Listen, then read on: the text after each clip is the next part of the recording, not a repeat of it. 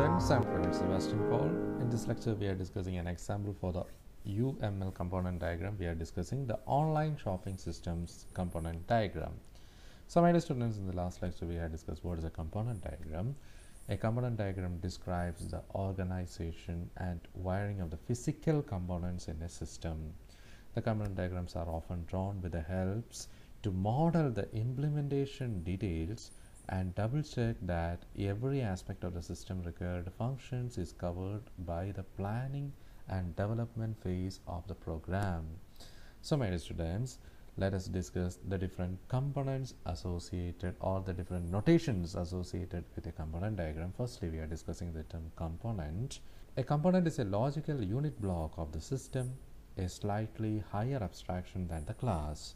It is represented as a rectangle with smaller rectangles in the upper right corner with tabs or the word written above the name of the component to help distinguish it from a class.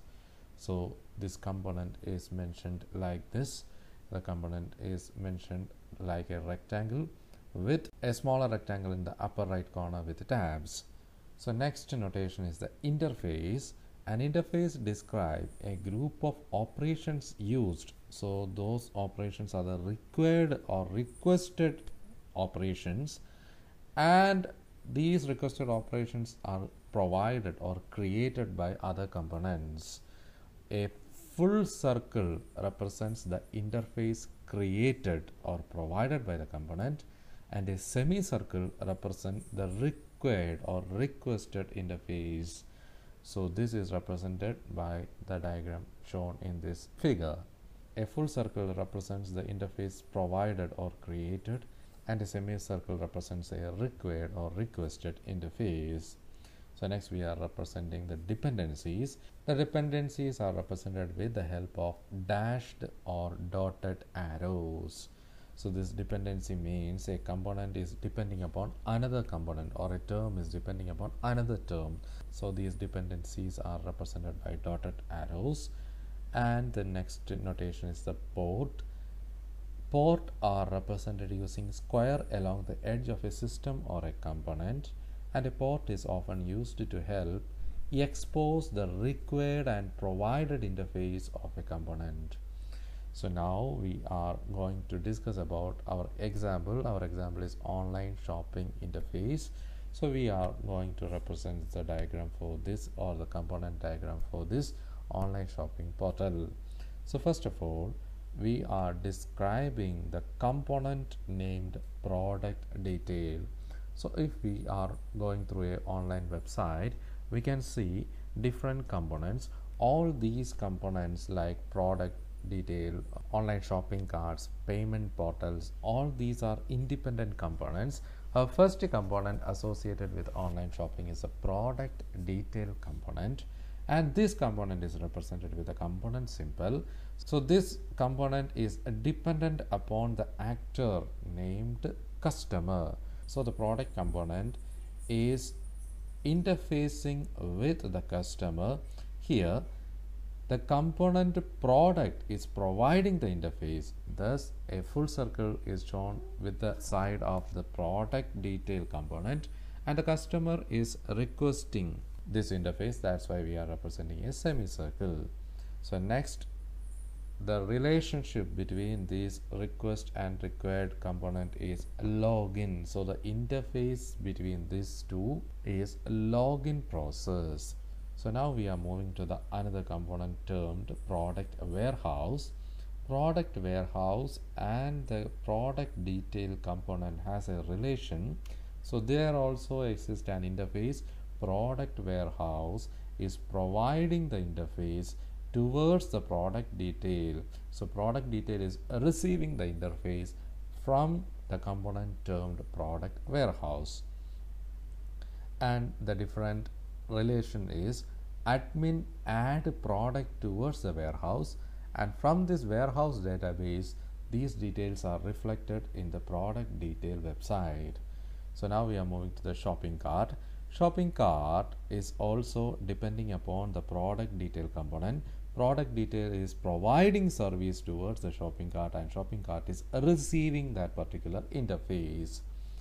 And the receiving or the mode of operation is a customer can add particular data or particular details or particular products towards the shopping cart by selecting through the product detail component. So now we are moving to the order book component.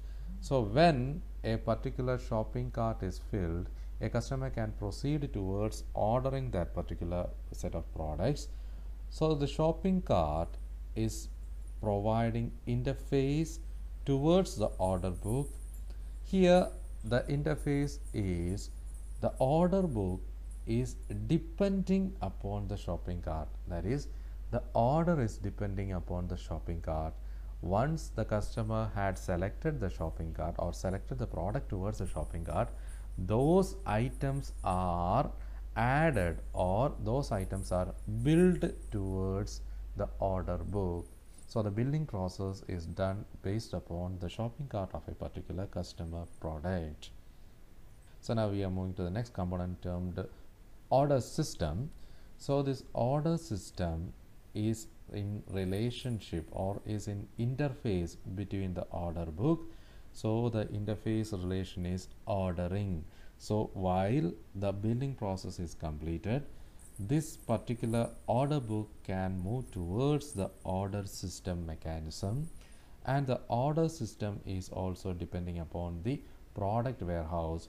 When we are selecting and booking and ordering a particular set of product, those set of products are reflected in the product warehouse database. That is, we have to adjust those set of items with the product warehouse database.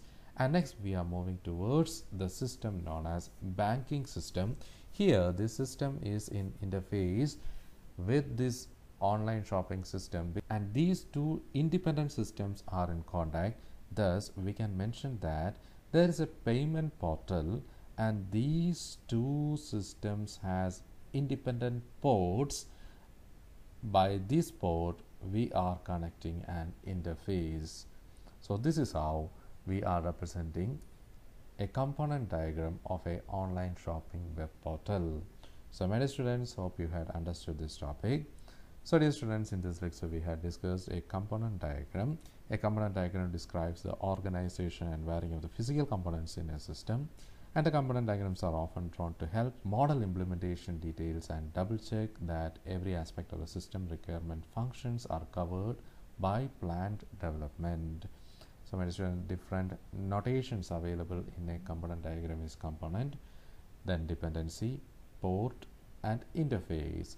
So my dear students, hope you had understood this topic. So dear students, kindly go through this assignment question. Our question is, draw the UML component diagram for online banking system.